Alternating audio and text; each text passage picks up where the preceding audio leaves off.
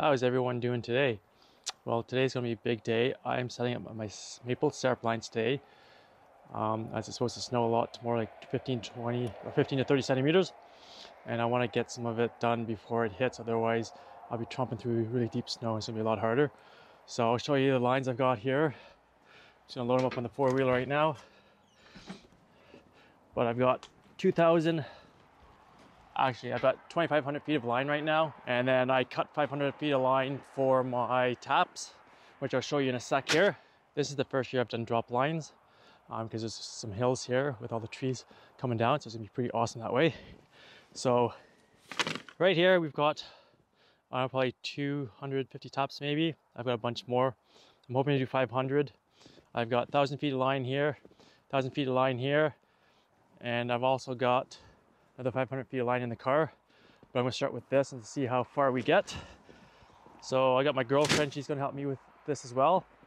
So we'll hop on the four-wheeler here and then we'll drive on up, pick her up, and then go on out to the woods and we'll show you what we're gonna do here. Okay, so here's some of the sugar bush here. It's gonna be all drop lines. I haven't walked up here yet. So we're gonna walk up quickly and try to figure out the best way to do this. Probably gonna be some zigzagging going on, I would think, and we'll see how this goes.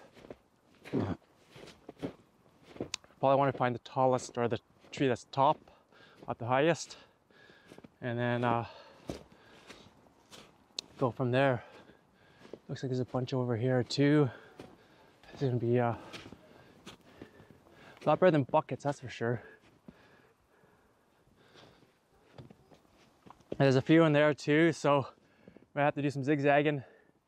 Start at the top and weave our way down. It's a long hike, eh? Right, Ainsley?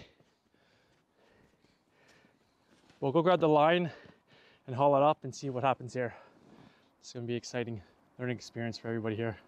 Okay, so I've got some of my attachments here.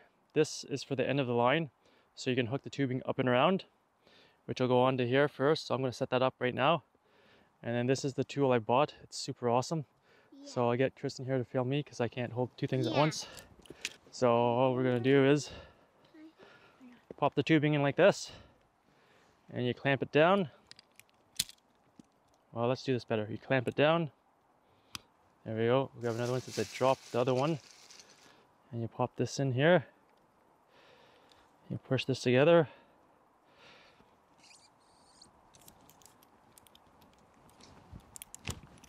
It should make a nice seal. There we go, just like that. So that's gonna go around and hook onto there, but we'll show you that once we get to the top. Okay, so we got our line here ready to go. We're gonna hike up here a bit. I'm not sure the best way if we should leave some of it down and I just pull it up because we're gonna do some zigzagging here. You know what? Let's have you down here, and then I'll take the end of the line, then I'll just pull it up. So we'll see how this goes. And we want it really tight, so we're gonna interweave it. And then, yeah, you have to, there you go. And these trees, the previous owner has tapped them as well. So we know that they will be good trees. And they're a good diameter, so they should give some good sap. So here we go. First time setting 316 lines. So I'm doing 316 drop lines, and what that does is creates vacuum. And from everything I've been told and researched, you need to have about 15 to 20 taps per line and at least 30-foot drop for it to get maximum vacuum. And yeah, we'll see how this goes. Hope I'm making sure I get all the maple trees.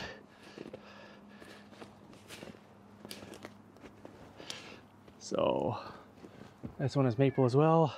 So we'll come around. Let's wait for the funky camera angles. There we go. And I think the other one I saw was at the top here. So we'll hike her up through the woods here. And I'm probably going to use some other trees here too for leverage. And here we go. Here's the last maple here. What I'm probably going to do is trim out some of these branches here. I'll have to come back later to do that, but we'll wrap it up and around.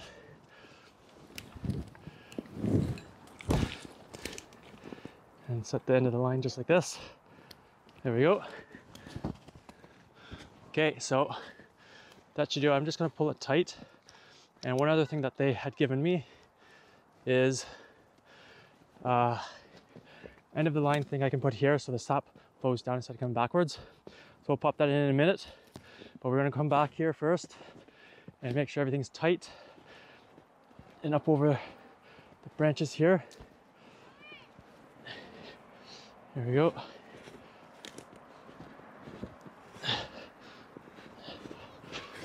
Just a second, Ainsley.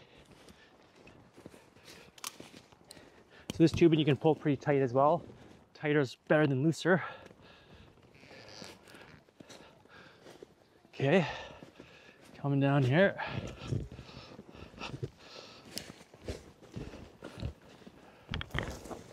Oops, walking in the trees here, not the best thing to do. Okay, we're almost down here. Okay, do you want to pull that tight if you can?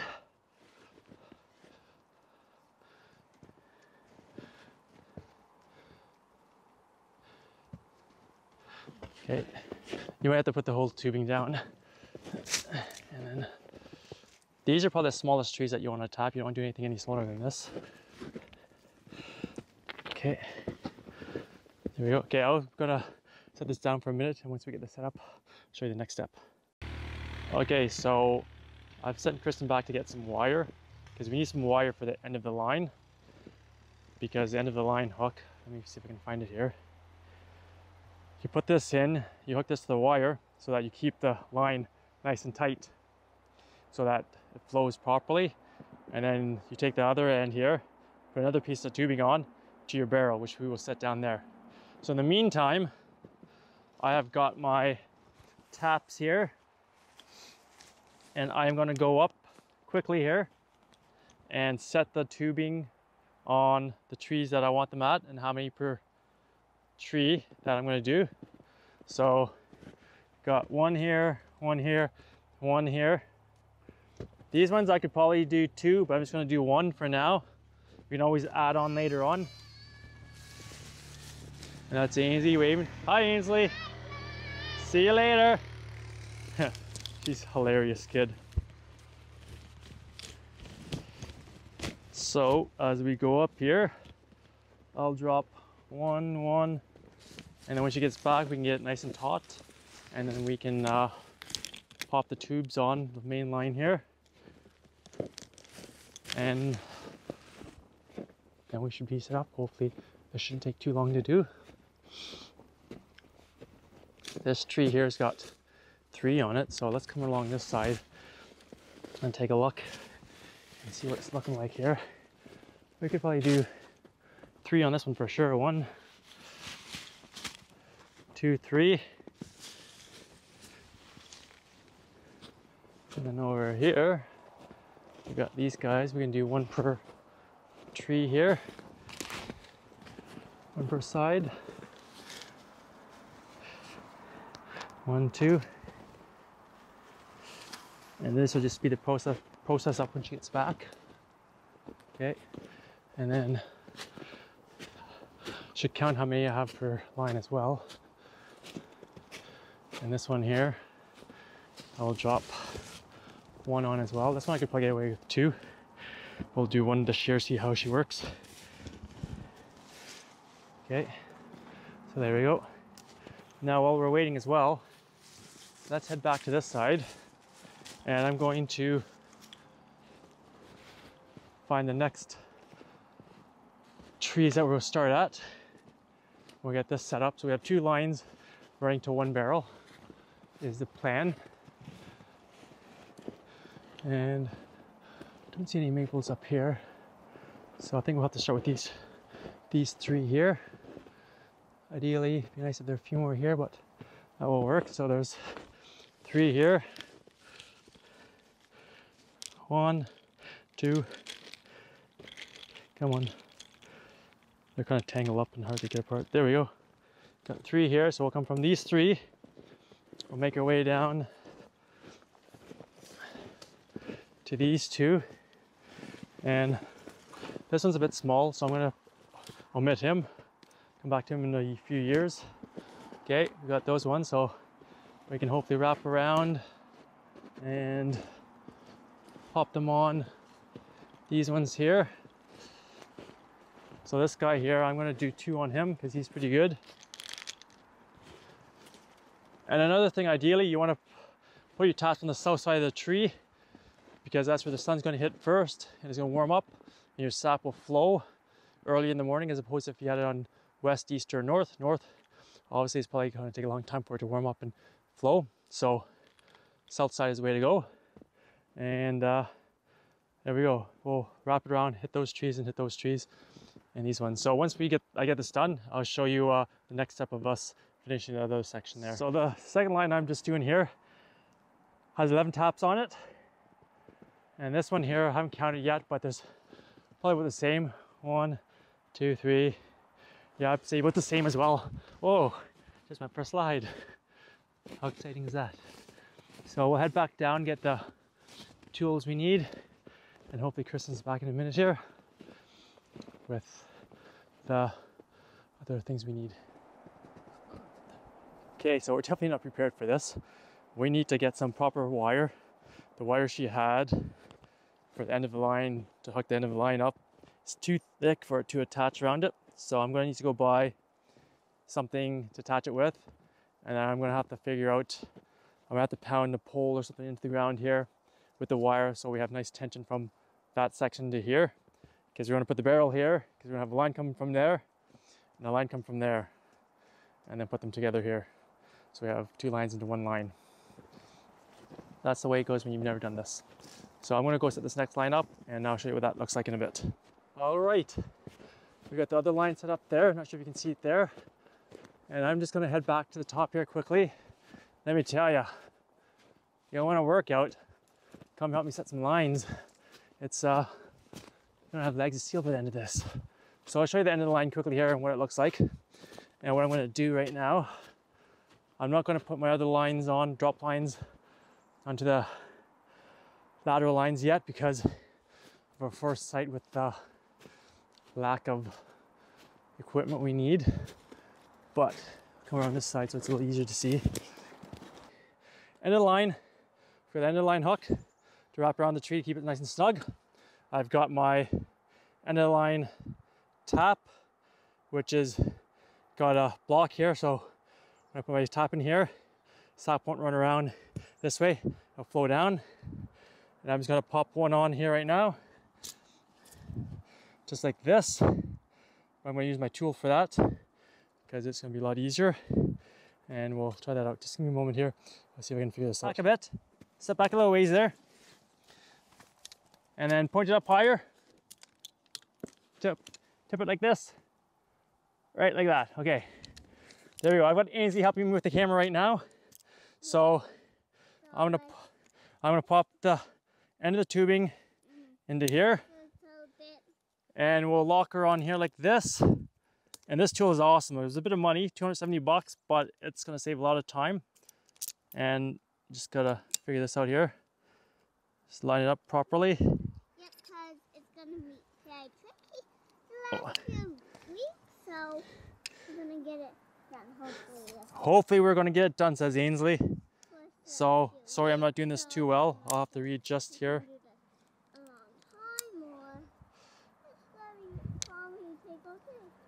It might take us all day, I think, Ainsley.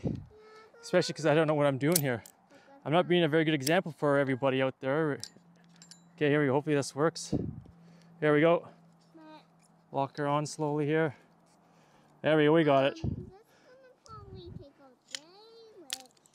There we go. Okay, thank you, camera girl. Okay, so we got locked on. So that's just gonna tap into there in the spring. So what we're gonna do for the winter, we just pop in this hole here and it's ready to go. So we head back down. Actually, I have to head to the other side, do the other one quickly too. But then we'll head back down, do another line in a few minutes here. Okay, so I swapped the other one on there as well. So we're good to go. I just want to get the end on here so crap doesn't fall into it over the winter time, so we don't get contamination in the lines. Okay, we will head down back to where Kristen is and set up the next line. Okay, we've got about 8 different lines set up now coming down. And you can see some of them here. I've tried to set them up so that we can get 2 lines to a barrel. We're going to set up a barrel right here, and then that's going to have both lines coming to the barrels here, which will make it easier so we don't have to go from spot to spot to collect so much different sap. The same with over here.